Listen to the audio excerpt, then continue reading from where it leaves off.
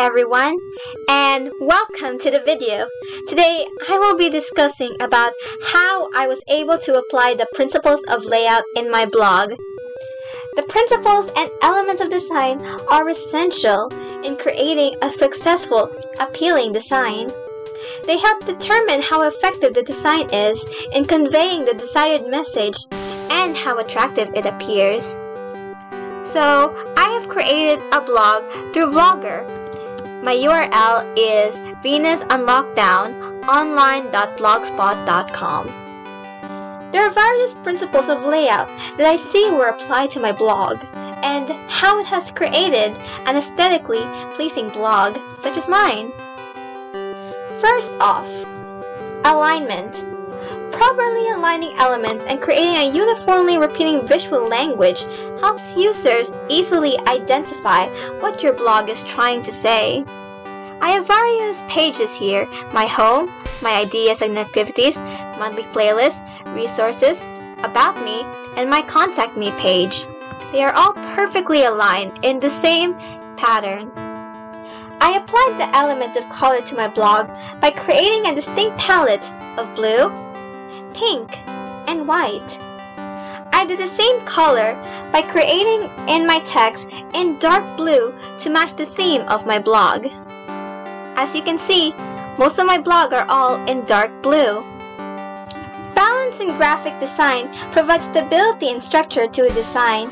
I made sure my text and use of colors were all perfectly balanced and equal. Just like balance, all the weighted elements here are in equilibrium, giving a few posts that I have wrote to have symmetrical balance.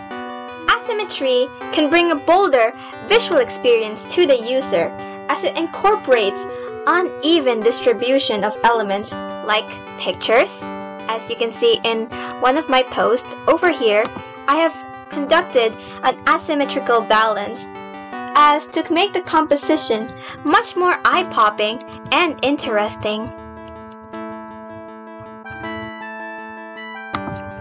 Another principle of layout that I have done is the links and elements of my top sidebar here shows a huge emphasis on my profile. The design may be asymmetrical, but the detail of it spreading out keeps the composition much more radial. I gave out similar elements such as my playlist,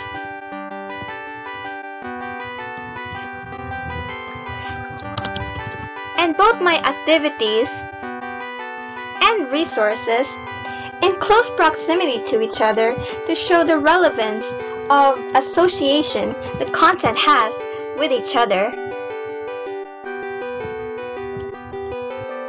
The layout of all of my posts and pages are all uniformly repeating as to align them all carefully to avoid any visual confusion, and it helps identify what the content inside of them are.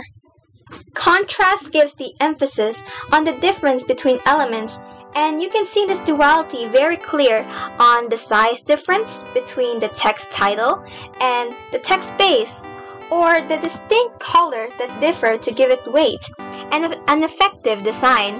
As you can see here, the dates are in red while the descriptions are in blue. The technique of repetition, pattern, and rhythm is that it represents information consistently to show elements with visibility and distinctiveness. I have a pattern of using the same font for all of my posts and pages. As you can see here, they are all in the same font. It can also be seen in how I have repeatedly used the same formatting for a few of my pages. Last but not least, the white space or negative space. It gives your users time to breathe and keeps the design minimalistic enough of a composition to achieve organization. I made sure all of my text were evenly spaced out and structured for easier user comprehension. That's all the principles of layout I have applied to this video. I hope you enjoy, and leave a comment down below to tell me what you think. And as always, see you next time in the next installment on my YouTube channel.